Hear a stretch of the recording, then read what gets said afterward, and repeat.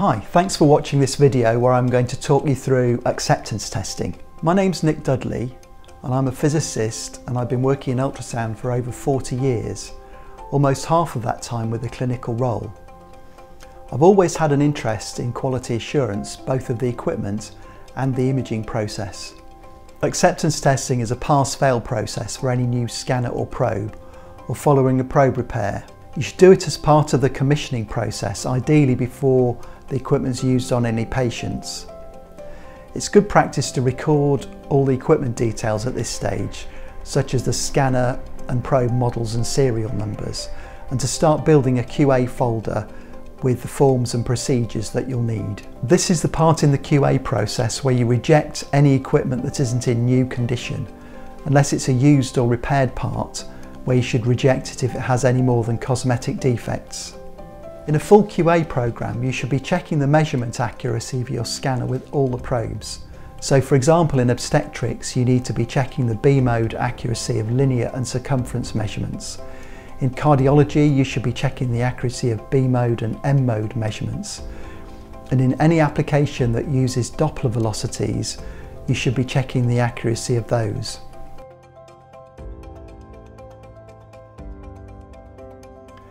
Now, these tests are within the capabilities of clinical staff, but they do need specialised phantoms and they take some time, so it might be more appropriate to get some help from in-house or external experts for these. I'm not going to show you these tests in this video. Without the phantom tests, there are still useful things you can do. The first stage of acceptance testing is a thorough physical inspection, which I've described in another video. If any part of the equipment has a physical defect, you should ask the supplier to remedy it. And if there's anything that's unsafe, you shouldn't use it on patients. Once you're happy with the physical condition of the equipment, you can start looking at function. While you're doing the testing, note any controls that don't work as expected and save any images that might be useful to refer to later. Before looking at image uniformity, it's important to check that the monitor's set up correctly. Remember that scanning is going to be done in a dimly lit room with no light reflections or distractions, so the monitor should be set up under the same sort of conditions. If the scanner is going to be used in an area where you can't control the lighting, like ED or theatres, then you need to set it up as best as possible for those conditions. The monitor brightness and contrast have probably been set up before shipping. You can check by looking at the grayscale bar on the monitor. If you turn the brightness up slightly, you can see if any of the darker bands were missing at the bottom end, and then turn the brightness down again to just see the last band with a black background. At the white end of the scale, you should be able to see the transition between the top two bands. If you can't, maybe you need to adjust the contrast a little bit until you can. Some QA guidelines include an assessment or measurement of acoustic output. It's been shown that TI and MI can be out, but by less than a factor of 2, and this is accounted for in safety guidelines. What I've found useful is to have a look at the TI and MI displayed for typical clinical settings and make sure that these are within guidelines. Also, it's good practice not to have output set to maximum. It can be quite possible to get a good image with 50% output rather than 100%. The next task is to look at the uniformity of the in-air reverberation.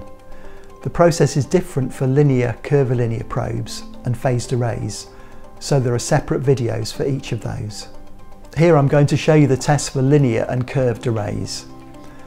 It's a fairly simple test, but setup's very important, as clinical settings can mask faults.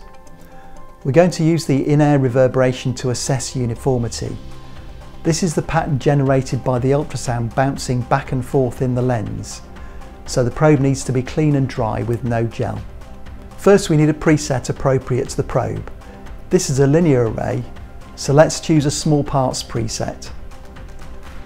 I'm choosing the highest fundamental frequency, as that often shows any non-uniformity best, but I might change that later if another frequency shows non-uniformity better. I'm setting the TGC sliders to their central position, just to keep it simple. I don't want to be making notes of small variations to TGC that I can't reproduce later. Now I'm turning off the controls that might mask non-uniformity, like compounding, advanced processing, automatic gain and automatic image optimization that might work against me when I alter other controls. I'm interested in the in-air reverberation, so I'm adjusting the scale to magnify the area without losing the ends of the probe. And I'm turning the gain down so the image isn't saturated and I can see some structure within the reverberation bands. Now I'm moving the focus upwards. This reduces the number of elements firing at one time, so we have a better chance of seeing any dead elements. If we see an anomaly, it's worth toggling between the frequencies to find out which one shows it best. Sometimes harmonics will give a very different appearance. If we see any dropout, we can confirm a dead element with a paperclip or a tool like this. If the tool's placed across the array, because it has a narrow edge, it's in contact with a very small area that could be as small as a single element. The ultrasound reverberates in the tool, giving a comet tail appearance, which dims or disappears as it crosses a dead element. It sometimes helps to wet the lens slightly with water for a smooth sweep. If there's dropout, it's important to check it's not due to the connector, so you can either wiggle the connector or move the connector to another port. If the fault follows the probe, then it's definitely a defect with that probe. If you see the dropout in the in-air image but not with the paperclip, then that's quite likely to be either a small defect in the lens or a problem with coupling of layers in the acoustic stack, but that's still a fail. This works for conventional probes. Some modern probes have several rows of elements in the array, so they need to be tested in a slightly different way. In-air reverberation is probably only showing us what's happening with the middle rows. Now, the scanner only uses the outer rows for deeper imaging, so we need a deep scale and focus for this test. We can find the rows by moving the narrow end of the paperclip across the array, and where the signal changes, that's the gap between the rows.